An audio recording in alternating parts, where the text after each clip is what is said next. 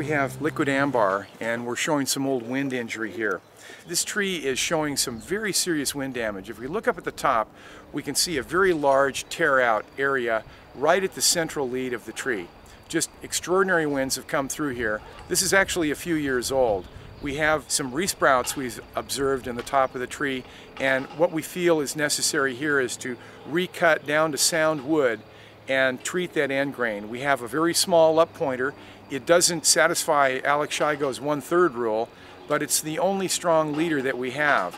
And so we're going to go ahead and utilize it. We're going to take it down, make a draining cut, treat the end grain, and give the chance for resprout to occur. We know the species has strong resprout characteristics, so we're going to depend on that for the tree's future development.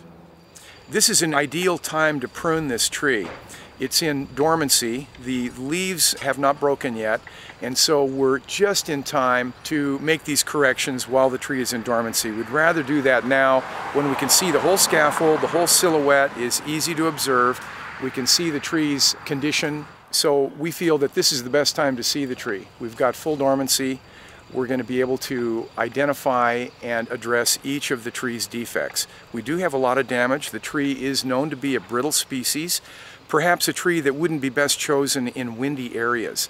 They're known to wind throw and have tear outs pretty easily.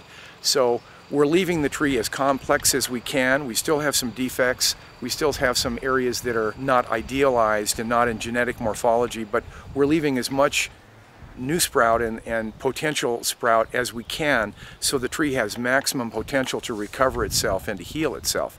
We have a lot of injuries in the tree, but it's a brave species. It wants to continue. We know them to be strong resprouters, and we're going to get new adventitious shoots at the top of these heading down cuts.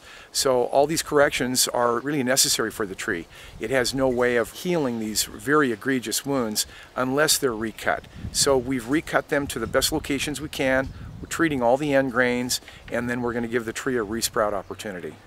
Well, we've made our big excision at the top of the tree. You can see that's a good 8 inches across there. And this injury traces back many years. This might even be our last really big windstorm, January 7th, 97. And we can see we've made our excision, but we don't have a perfect healing potential for the tree. You can see how soft and pithy this interior is. We see our codit response, a compartmentalization underway here where the tree has tried to separate living from dead tissue. So we can see that terpene wall that is trying to create the compartmentalization wall. So certainly a very compromised structural form underway. Not a perfect healing situation for the tree.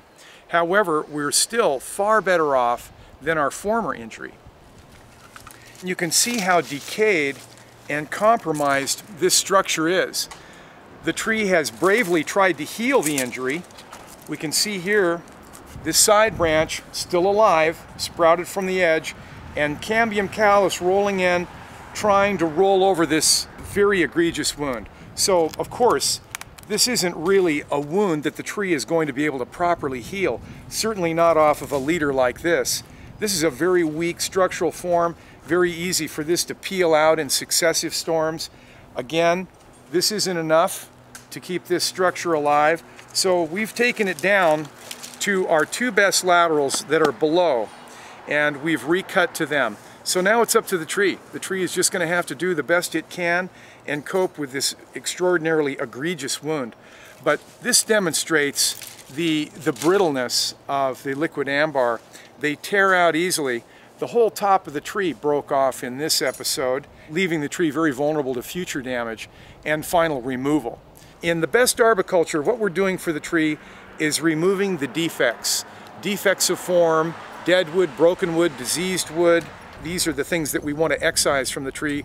We remove from the tree what interferes with ideal health. So, not complicated. We are actually driven by the tree's needs. The tree has dictated that this should come out. This is a defect in form, and we have removed it.